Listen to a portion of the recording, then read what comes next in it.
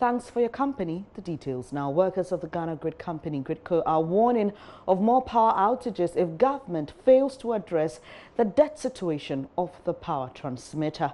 According to them, the huge debt is negatively affecting the operations of the company as well as staff welfare. They told Joy News at the celebration of Workers' Day in Koforidua that the state power transmitter is on the verge of collapse due to the huge debt owed them by PDS, Valco, and other state institutions.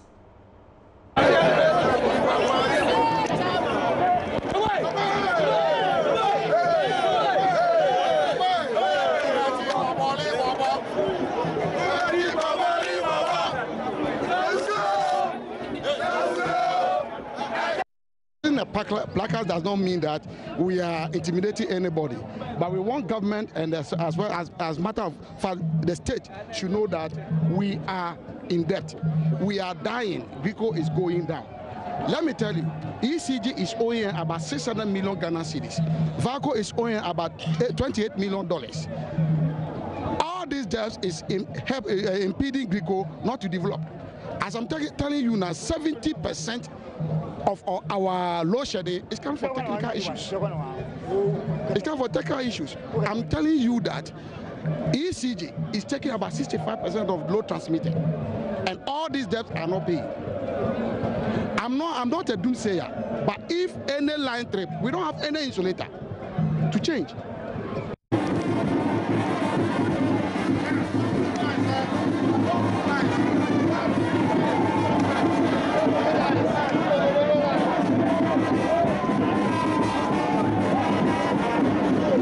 They are very serious issues, and I think the government should take a closer look at it. When you look at our cash inflows and then our expenditures, look, we are not even able to satisfy our wage bill. How much more satisfying issues that has to do with our allowances and the rest?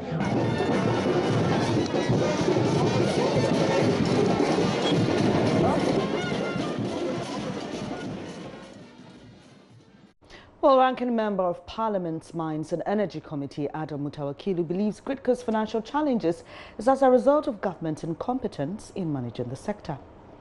Yeah, it's a clear vindication of the minority. As we've indicated this issue earlier on, emphasize it over and over again, but the government continues to deny the challenges that Gridco is going through and tend to blame it on technical issues. I think now Gridco is the staff of Gridco has come out openly. I urge government to, as a matter of instance, fixing the financial challenges that these state-owned enterprises in the power sector are going through. Gridco has been suffering since MPP came to power, and now the man in charge do not care what these agencies are going through. After President Mama has given him ESLA, that is the rate averagely about 3 billion Ghana cedis to the ESLA fund. And I don't know why Gridco has to go through this. Let me tell you, in 2018, Gridco could not carry out regular maintenance of their transmission line just because there's no money. They couldn't recruit any qualified staff or any other staff because there's no money. Meanwhile, people are going on retirement. And it is a clear manifestation of the incompetence of the Nana Akufo-Addo government and their unwillingness to take bold steps to resolve this financial challenges facing the energy sector agency. Mr. Mutawakilu, you sit on the Energy Committee in Parliament, and I'm sure for many Ghanaians, they don't want the usual NPP, NDC back and forth on this. You have a committee in Parliament. Has any plan to settle this debt come to your table? The issue of this has come up several times, and as minority in the committee, it is our responsibility to draw government's attention and to let Ghanaians know the true state of this energy sector agency. And that is what we have done over time. But government having control over the resources and being those implementing policy, have continuously refused to accept the constructive criticism from the minority in the committee. This is a known fact to the committee. We have made several attempts, but government is not willing. And until these agencies collapse, government is not willing to take any action. And that is why we are experiencing doomsday when all indicators show that we shouldn't have doomsday at this point in time. Because we have enough installed capacity, we have the fuel, but when there is no money and you are not solving it, you continue to experience this doomsday. The minorities ranking member on the Mines and Energy Committee there spoke to me earlier on Newsdesk. Now, but the minority in Parliament is kicking against government's agreement with AGM Petroleum, which they warn will reduce Ghana's stake in the South Deepwater Tunnel contract area from 48% to 18%. The proposed amendment was laid in Parliament on Monday and is expected to be approved before the House rises tomorrow. Remember, they came from an emergency sitting. Now, former Petroleum Minister Kofi Boah says the block will eventually go to Aka Energy, and the move is to create a convenient environment for them. He says they will not support the proposed amendment. We'll be going to Parliament later in the bulletin to get more details on this from our correspondent Joseph Opoku-Gakpo. But today marks day 3 of the National Identification Authority's registration for the Ghana card. The nationwide mass registration exercise began in Accra and will end in March 2020 in the central region. One of the main concerns of prospective registrants is the Ghana Post GPS requirement. Now, you are required to generate your residential address digitally to facilitate the process. Nancy Amefadra-Dosi has been speaking to some people who are raising concerns about that.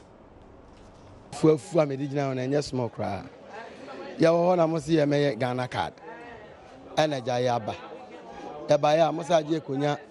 Ghana Post may could be now. Ghana card.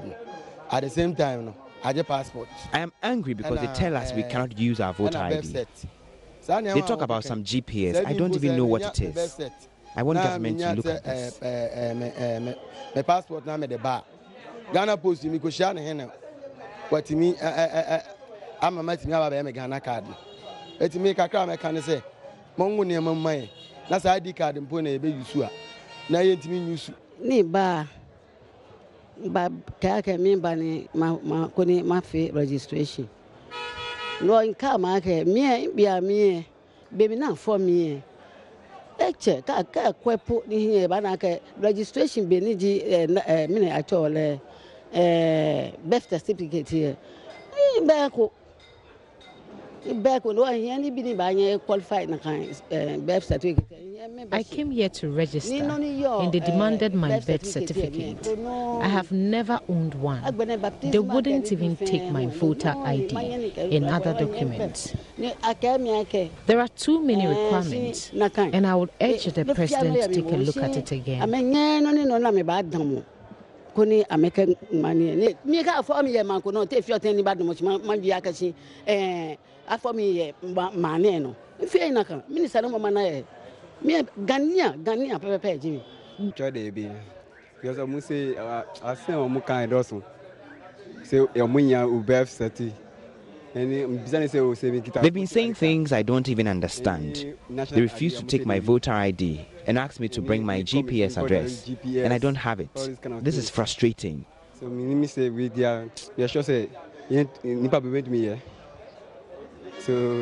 my aban on sure ye, it's too difficult.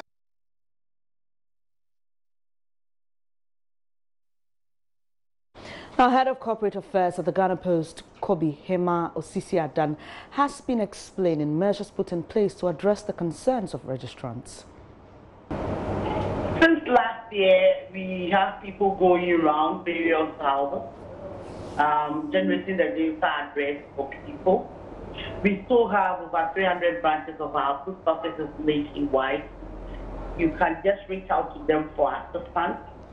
If you can read and write just like myself and Bennett, we advise you go to the GhanaPostGPS.com. We have all the information there. You can go to our Facebook. We have the information there. You can call us for assistance. You can send us message on Facebook. We are ready to assist. And better still, benefit. If I'm not really used to technology, what I can do is that I can reach out to you, my friend, and let you generate the data address for me.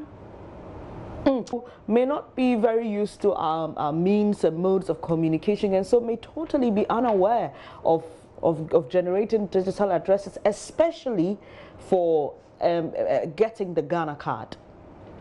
Thank you, my sister. For the purpose of this exercise, majority of the centers will dispatch our team to be there.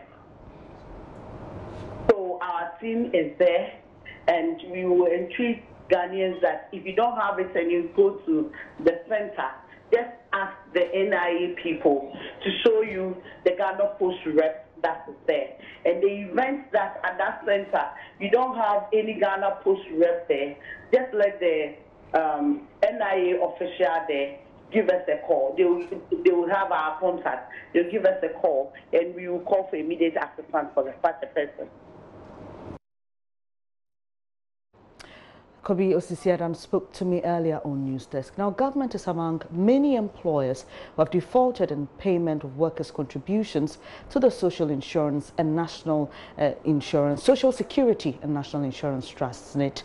Addressing hundreds at the Midday parade, TUC Secretary General Dr. Anthony Yaba expressed concern about the inconsistent manner government is paying workers' contribution. Mr. President, before I shift to another issue, let me mention one factor which is hindering progress in our pension system, and that has to do with the huge government indebtedness to SNIT and the second-tier occupational pension schemes. We are aware that government transferred over $3 billion to public sector second-tier schemes in 2018, but that was a small step in the right direction. The truth is that government still owes SNIT and second-tier schemes millions, if not billions, of Ghana cedis. We cannot expect our pension schemes to perform effectively and efficiently if government, which is the single largest employer with over 600,000 workers on its payroll, fails to pay social security contributions. If there is any factor that can lead to the collapse of our pension schemes, it is the persistent non-payment of social security contributions by government. Mr. President, once again, we are appealing to you to change this situation. In a quick reaction at the same event, President Akufo-Addo assured workers government will pay 200 out of some 900 million arrears owed SNIT soon.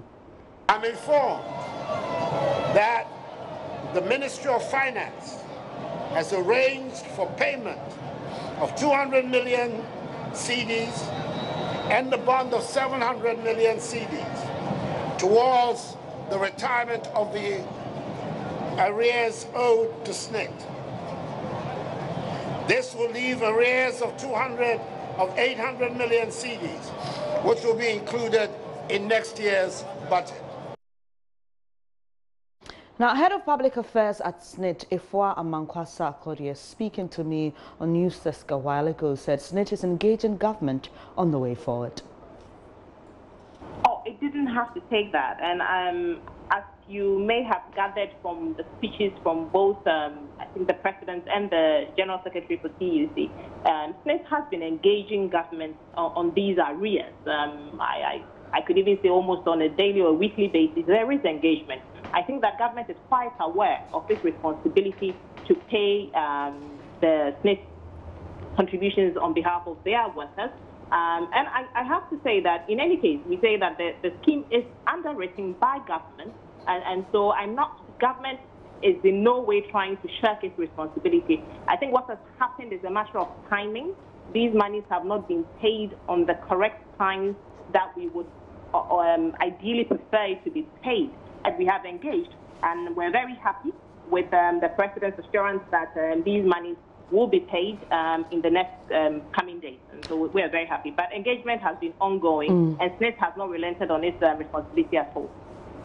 Well, some will say for that 900 million cedis is a lot of money, and they may argue that you're being too lenient with government. What would you say to that? Dennis, we're not being lenient. When I say there has been engagement, you know, I'm choosing my words carefully. I mean, engagement as in we have made our point clear that these monies have to be paid. And as I said, I think that government is aware of this responsibility, and part of that engagement, or a result of that engagement, is I think what we are seeing with the president committing to paying the 900 million and saying that the rest will be paid in 2020. We have not relented at all. We're not being lenient with government at all, but we also are also cognizant of government's many responsibilities. And so sometimes you have to, that's part of the engagement process. You negotiate and come to an arrangement. And part, like I said, a result of that arrangement is what we are seeing.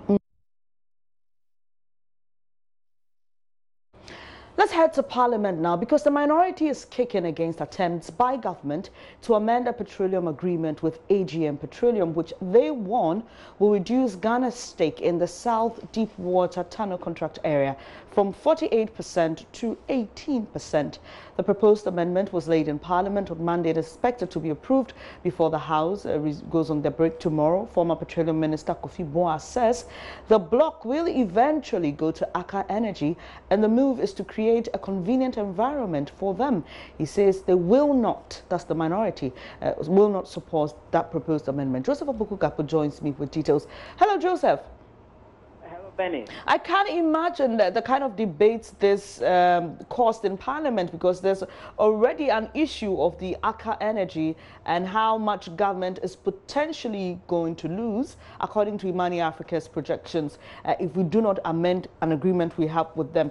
Give us more details on this particular agreement and what the majority side of Parliament has been saying about the minority's concerns. And so this is an agreement that was signed by the NDC government before they left power, but the energy minister laid a document on the floor of Parliament on Monday requesting that that particular agreement be amended. And the indication we're getting is that there are a number of amendments that will be done to the agreement subsequently. This is just number one of the agreement, which has been referred to the Committee on Mines and Energy, so they consider it and recommend to Parliament generally as to whether they should accept the third amendment. But the minority, they've been doing their own analysis of this particular proposed agreement, and they say that any time an exploration agreement is signed, there is a provision that allows for the state, as in Ghana, to acquire more assets when the explorer eventually strikes oil. And with the current strategy, more than 28% was the available amount that the state could acquire, but it's been reduced to 15%. And then secondly, the subsidiary of GNPC, a company called Exploco, which is operating as an independent firm and also has stakes in it, was also expected to acquire 24% of the stake. But in the amendment, it's been reduced to 0. And they think that when you add both, the stake of the nation eventually reduced from 43% all the way to 18%. And that's what Emmanuel Amakofi-Boah says they will be objecting to it. Well, from government, they say the move is to ensure a more interesting space is created so more companies will be attracted to explore oil in the country. But the minority disagrees, and it's expected that later today, the Energy Minister, John Peter Mewo, will be in Parliament to meet with the Committee on Mines and Energy to defend the move, after which the committee will present a report to the House for approval or otherwise tomorrow. Joseph, does the majority admit that this will reduce our stake in the Cape 3 Point area? This is something that they are not exactly admitting and insisting that Ghana would actually be getting a lot more in terms of the expected benefits following the third amendment. And that's what we are expecting the Energy Minister, Peter Mewo, to clarify when he appears in Parliament at the Committee of Mines and Energy a little later today. So Parliament went on a break. They had an emergency. They resumed for some emergency matters. What else is happening in the House today, even as they prepare to resume their break? And today, they are continuing business, focusing on the Companies Act, which they are hoping to pass before they go on their break tomorrow, except that when you look at the documents and the expected amendments that are to be done, more than 100 of it, and it raises questions as to whether they'll be able to complete it before tomorrow when they are expected to. But that's what the House is dealing with at the moment. Earlier, the Ministers for Agriculture and also the Minister for Aviation were expected in the House to lay some other agreements for approval, and that generated a bit of a conversation because the ministers themselves were absent, and the Minority Leader Haruna Iddrisu was raising questions about how come the House has been recalled for an emergency sitting and ministers who are expected to come help with the business are absent. And he, in his words, are asking that they come back from their holidays and go ahead and help government deal with businesses that need to be dealt with.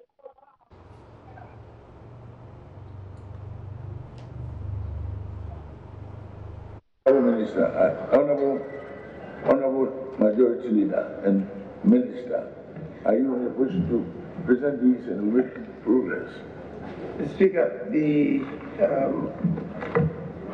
substantive minister has some engagement, but we have the deputy minister here who can do so on his behalf. Honorable, I thought I indicated you can present the reports if you are ready. We said, Mr. Speaker, that the Deputy Minister for Aviation is here. So he will do the presentation of that paper on behalf of the Minister. 4B. Budget performance report in respect of the Ministry of Aviation for the period January to December 28. The paper is presented as prepared by the Roads and Transport Committee for consideration and report. C.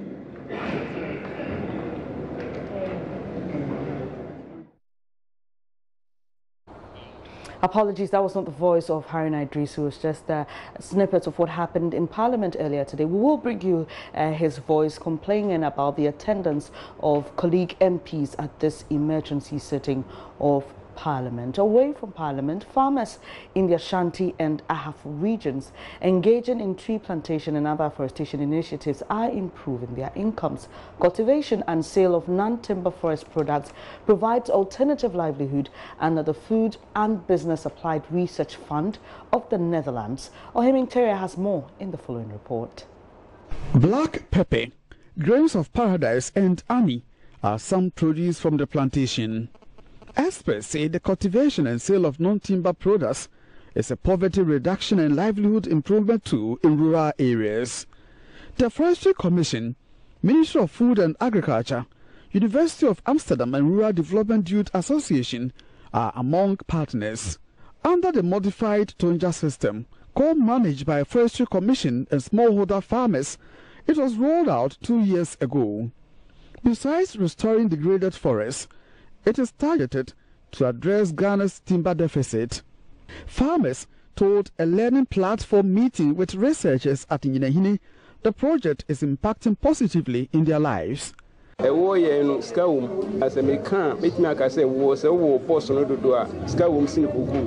Beekeeping is very lucrative. The more boxes you have, the more money you get. It pays better than even cocoa. A quarter of plastic bucket fetches 600 Ghana cedis compared to 450 Ghana cedis per bag of cocoa. Honey production is so lucrative. A few years ago, I was introduced to black pepper cultivation, which has also helped me a lot. I never run out of stock, always in the market to sell. Sale of black pepper gives me additional income to cocoa. It is my second cocoa. We are grateful to Forestry Commission and Rudia for this project. Manager at Plantations Department of Forestry Commission, Valerie Fumenasa, is happy about the gains so far. The farmers depend on these non-timber forest products for what they do for their livelihoods. The Forestry Commission is also looking for a solution to a problem that we have with the modified Tonja, where there is a gap between harvesting the food crops and then waiting till the trees mature. So when the trees mature, the farmers will get 40%, the Forestry Commission will get 40%, the landowners will get 50%, and then the community gets a social responsibility of 5%. But the gap between harvesting of the food crops and the maturity of the trees is so wide that the farmers need something to motivate them to continue going into the forest and helping to protect the forest. and also getting some benefit from it. So black pepper, grains of paradise, and even beekeeping. Through this project, we have realized that it is possible to do this under canopy. Despite the progress, there are concerns among farmers about marketing. Mrs. Nasa, however, says the University of Energy and Natural Resources in Sunyani has research into market potentials of non-timber forest products. One of the students has done an in-depth study about marketing of these specific NTFs. And we also have SNAP, who deals in exports of these non-timber products as one of our major partners and is helping the farmers through an initial research that we did to ensure that the farmers can get market for their products. We have just realized that locally there is a very good market for the black pepper. From Kumasi, for Joy News, Oyemintewia reports. Let's stay in Kumasi because leaders of Zongo communities there are calling for intensified crackdown on illicit drug peddling and use in order to stamp out youth violence. President of the Council of the Zongo Chiefs in the Ashanti region observes parenting failures account for this trend. He believes dedicating the upcoming Ramadan to pray for God's mercies through Quranic recital and teaching may be a significant way of finding a lasting solution to persistent violence involving Zongo youth. Nanaya Ojima has more in this report.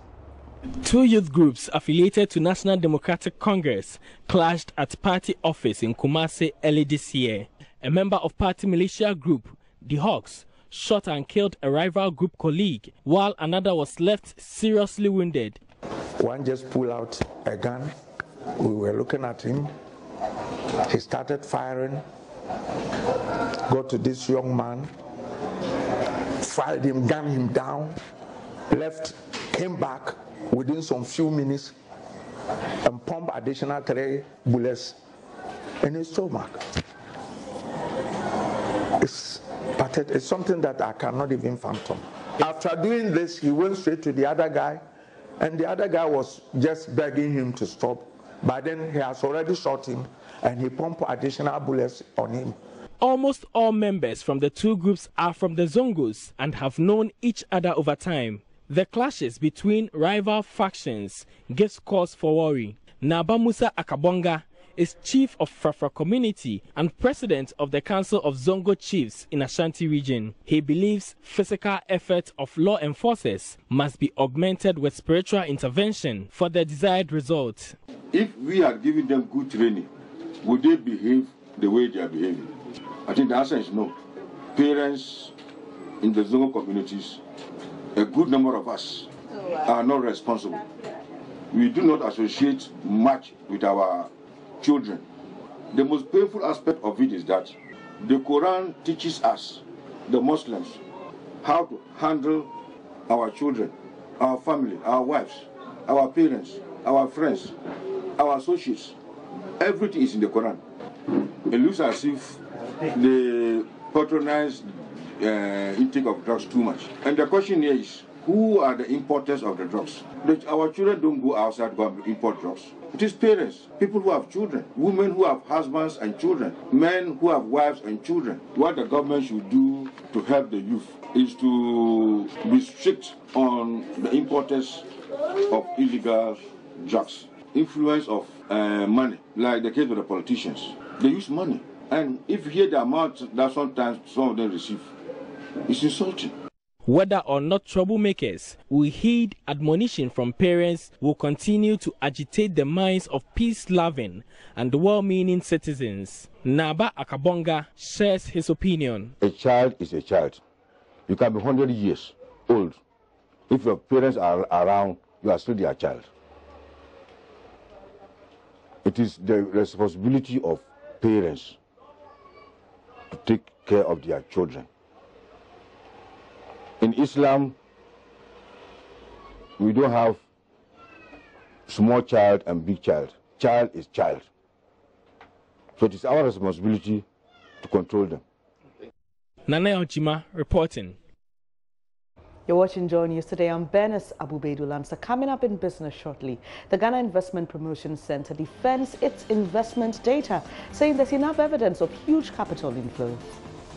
for anybody to say that the numbers we bring are only intentions is pretty unfortunate because it's not real, it's not true. Darryl Power is standing by with details. Kindly stay.